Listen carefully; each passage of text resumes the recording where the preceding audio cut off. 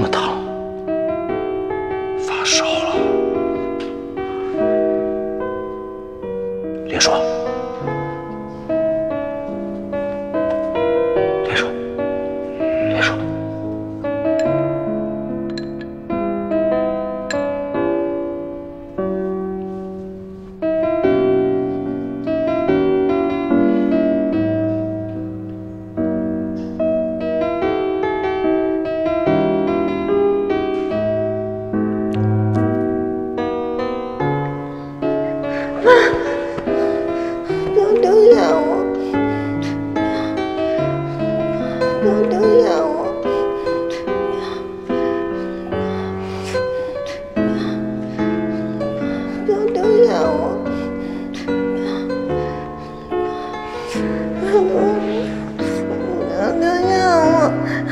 哦，不走。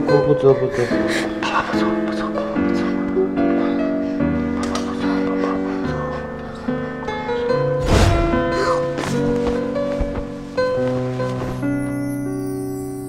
难道昨天晚上他真的喂我喝了姜汤？不可能，他有事儿，还洁癖，还爱计较。他照顾了我，他能不说？难道他是那种深藏功与名之人？哼，不可能！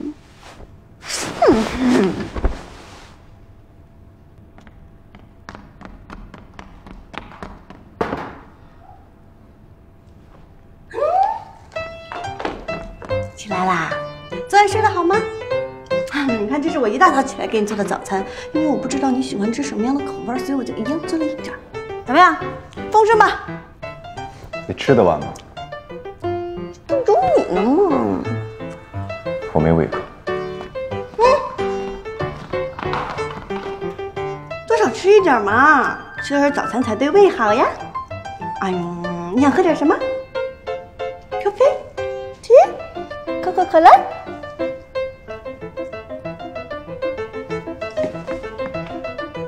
哎呀，你多少你就吃一点嘛，你要吃饱饭才有力气工作呀。而且你看那个时间还早着呢，而且你还自己开车上班去，没问题的。咱们轻轻松松的一起吃个饭，然后再轻轻松松的一起去上班 ，perfect。原来你说了这么多，就是想坐我的车一起上班是吧？嘿，顺路嘛。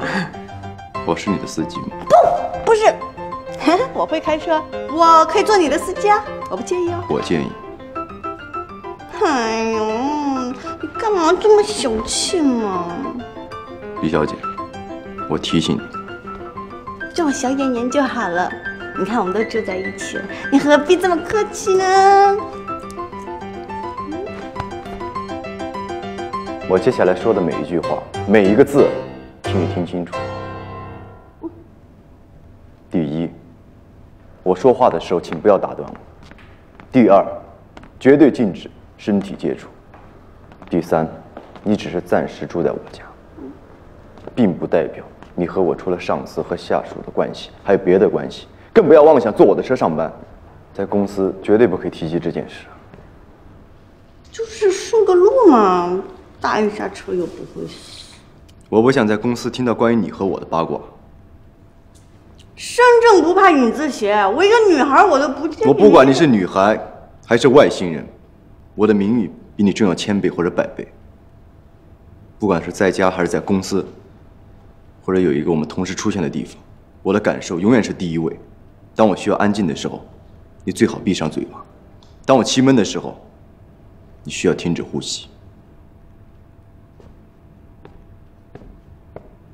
还有，桌上的菜别浪费了，我最讨厌浪费。如果我发现你浪费了，这顿餐费在你工资里扣。哎，别，顾晨子啊，小子子，你别走啊！那个东西一头牛也吃不完的，你别走啊！干嘛？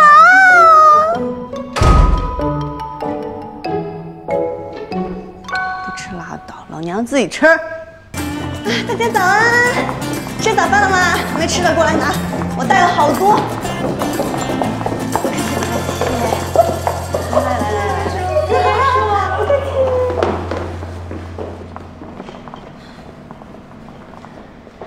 红不是韩式，你们有了靠山，就想用这些小恩小惠来收买人心。李特助，你也真是能屈能伸呐！放心，我不打算收买你。之前我让你重做的样品做好了吗？我觉得我的样品没有任何问题。我不是问你样品有没有问题，我是在命令你将样品重新打样啊！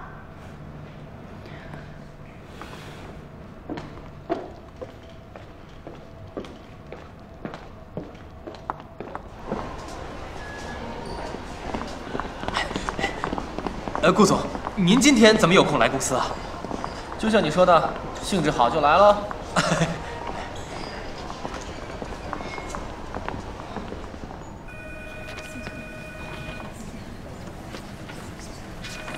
顾总，这就是我们设计部。顾总，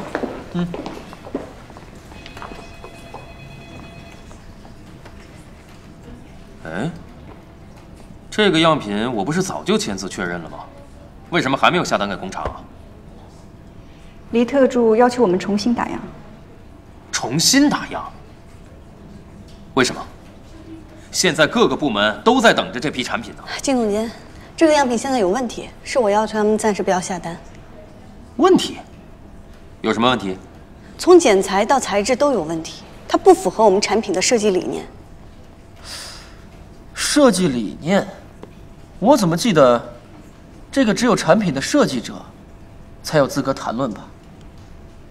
你好像不是产品的设计者吧？